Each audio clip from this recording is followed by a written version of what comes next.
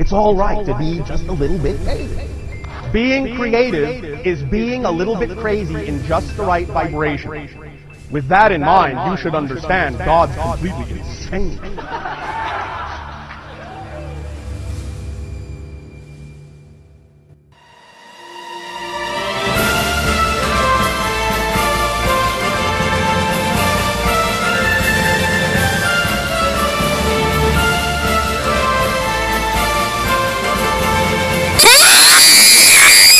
I don't know what we're talking about here.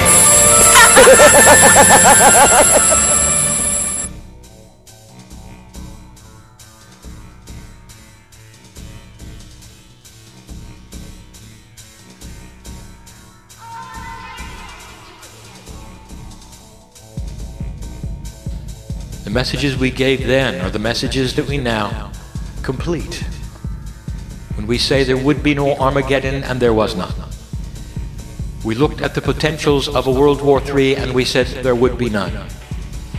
We gave you messages that were not fortune-telling, but were based upon that which the indigenous of the planet all knew, and the prophecies were starting to come about. And so we sit here now in this new energy, and I give you the same kind of message, based upon the potential that we see happening and not what might happen. We have told you that you are starting to recalibrate even human nature.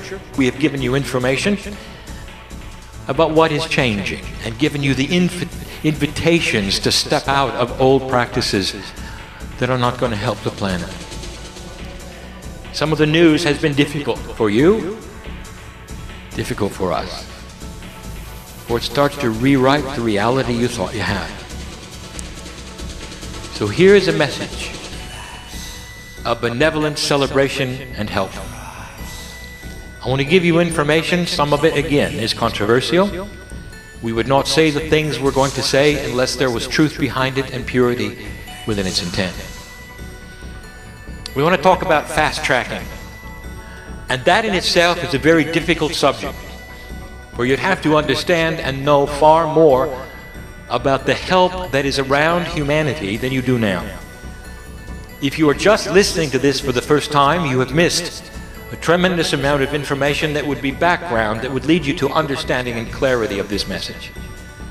I would invite you to back up and listen to some of the messages, or read some of the messages at the beginning of this year.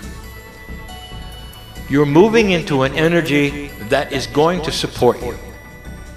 You're moving from an energy that never supported you. It really is moving from a dark to a light, and the metaphor is complete. And this is what the prophecy always was, and the indigenous knew it. All centered around what has been called the wobble of the earth, or the precession of the equinoxes. And if you do the mathematics and the astronomy, you will see that there is an 18-year window from now to the end of that precession that is critical. 18 years. This is the second of the 18. This is the structure year. And what we mean by that is this is the year where you plant the seeds. This is the year where you start figuring out what to do. This is the year where you start to have a confluence of understanding, which means you connect the dots. And so we're going to tell you about some of the things on the planet that are going to help you, and in the process giving you some admonitions of things not to fear. Fast tracking. That's when that around you helps to push the envelope of benevolence in your favor. We have given the descriptions of the grid systems of the planet and told you they were all benevolent help. There is benevolent physics. There is a consciousness of health. Even the chemistry of your body is starting to align to heal itself better than it ever has before. For even that which is your cellular structure is starting to respond to a new energy. We keep using the word benevolence. It's the only word we have to describe a system that knows who you are and is your friend. And against all odds, it works with you. It is not an average system where you hook onto it occasionally and get something good.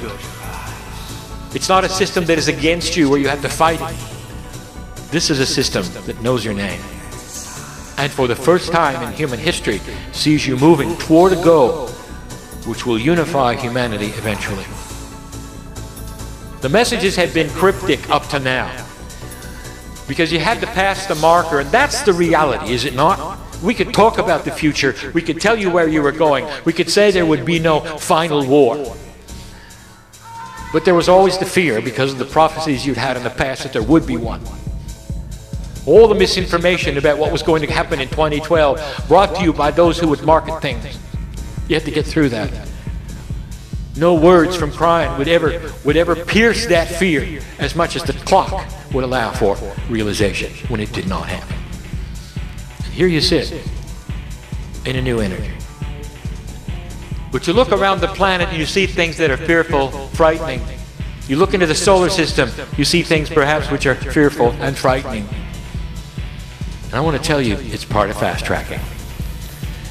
So let us start and allow you to connect the dots and give you things that may seem like they're bad news, but they're not. Humanity must work itself. Humanity must work puzzles. Would appear to be negative old energy, and what's happening is that through the puzzles you're working, you start to clear energy. And some puzzles are difficult. Political strife. How could political strife around this planet be associated with fast-tracking benevolent energy? And this is where I want you to suspend a linear belief system where you think you know how things work. There are wars right now, but they have something in common, and they are different from before. And we can tell you about the horror in certain countries. But it's not country against country, dear ones, did you notice? None of them are, dear ones, did you notice? Instead, they are intra-country wars. They are citizens warring with one another about what they want for their governments and what their countries will become. And they are in places you never expected, did you? You never expected certain ones to erupt because of the strength of their government to keep them from erupting, or others that seem to be westernized and benevolent and they're erupting. And it's going to happen more. And you're going to see those you didn't expect to erupt. And what it is for the first time, many countries with their own populations deciding that they want something better. It's not about correcting corruption. It's not about coups, where one set of greedy politicians then just replace another. That is not what it's about. It's about improving the lives of the everyday citizen. We've told you in the Middle East that there are some things cooking there as well, and they may surprise you when they take place. It's all about common individuals starting to see that they could have a better country, a better government that includes good things for themselves, hospitals and schools, the chance for them to move ahead where they cannot now, the things that all humans want. So political strife is a fast track. It pushes the envelope of energy, you might say, and makes things happen instead of sitting there being static for another generation or two and not changing. So some of you will take this information and say, well, Kryon says it's good, that people would be killed. And that's not what I said.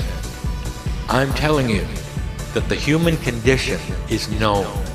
How you work your puzzles is known, and a fast track is for you to finally wake up and certain citizens in a country realize it isn't working. And sometimes it's peaceful, and sometimes it's not. You're going to wake up and you're going to smile when you wake up because it felt good. And that replaces just the opposite that so many of you have, old soul, I know who's here. I want you to start understanding this is going to start moving into the positive. You've crossed the marker and you deserve it now. It's going to flip into the positive and not give you problems, but it's going to give you solutions and also suggestions. And maybe even some inventions. Difficult to talk about, because there's so much fear. Gaia is recalibrating itself for benevolence. And it's not going to let you spoil it. And here's where it gets controversial. There's so much fear over some of the things that have taken place just recently and may take place in the future. Environmentalists will cringe at this message. We have told you to stop polluting the ocean. We've told you to stop polluting the air. But that is a message that Kryon does not have to give, really. It's self-evident.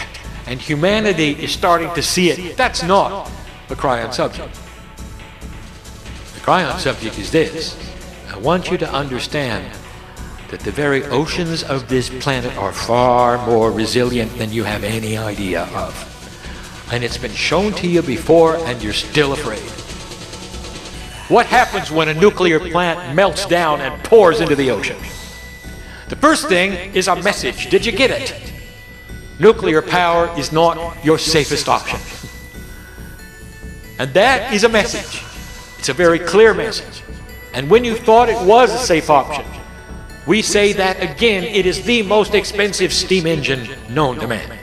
That's what a nuclear plant is. And it can be done in other ways. Geothermal is the way.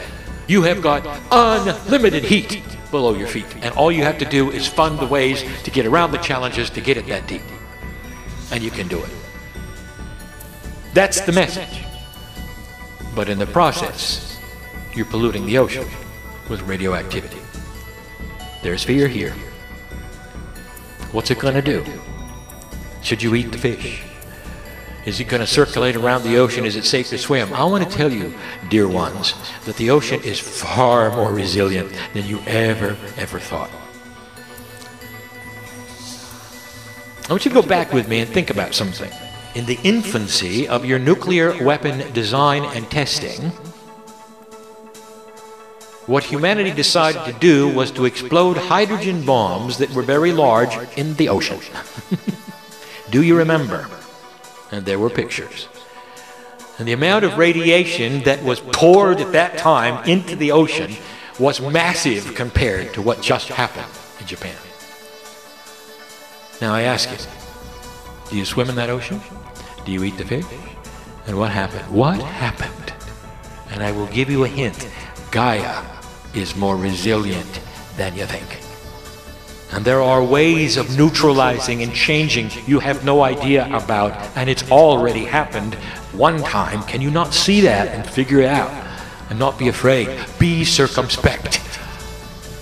Take a look at what is going on and stay away from the hot areas as measured, but understand the ocean is going to work it out. I want to give you another fact just to think about, because I was here a long time. There was a time before you were here when the oceans were constantly having oil spills. Guess where they came from?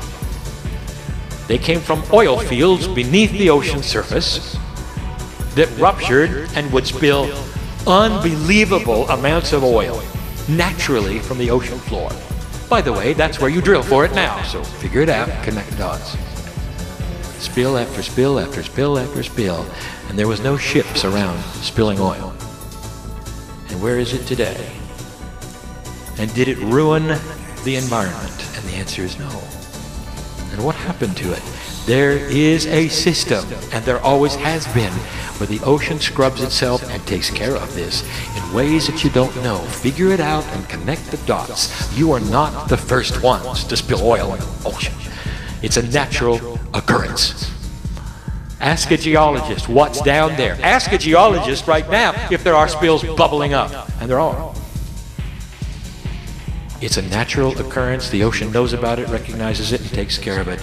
You know what's happening with the weather? We gave it to you last time. There's a mini ice age coming. We told you that. Don't fear it. Just understand it's going to get colder. That's part of a remedial action. That the ocean, temperature of the ocean is cooling, it's changing.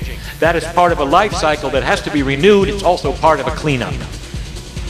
I'm giving you information. It may take a generation for scientists to see it, admit it, and go, Oh, gee whiz, look at that. And when they do, I want you to remember the day when you heard it from me. The planet is fast-tracking by cleaning itself up. Meanwhile, don't pollute the ocean, don't pollute the air, but understand that you have got a consciousness in Gaia that is a friend of humanity and sees what's going on and is working the issue with you. Is that clear? I want to tell you about something that's happening in your galaxy, and it's fearful. Your solar system moves around the center of the galaxy at the same speed all the other stars do.